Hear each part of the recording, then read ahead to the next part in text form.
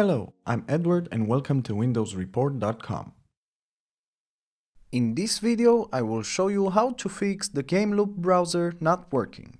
Gameloop, formerly known as Tencent Gaming Buddy, is a very popular games emulator that allows you to play mobile games on PC.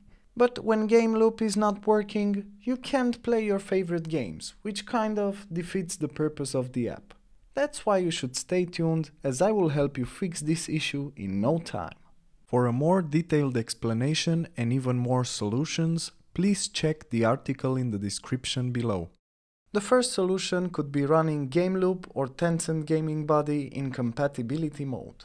Right-click on the Tencent Gaming Buddy shortcut and then select Properties. In the Properties window, just click the Compatibility tab.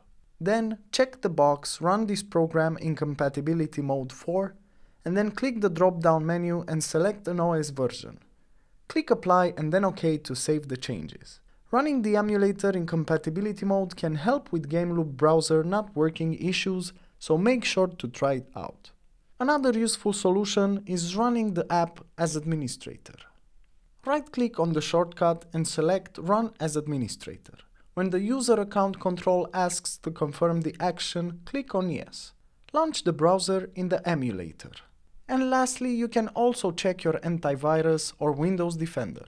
Click Start and select Settings, and then go to Update and Security. Then click on Windows Security. Afterwards, click on Firewall and Network Protection option under Protection Areas. Then select the currently active network, private domain or public.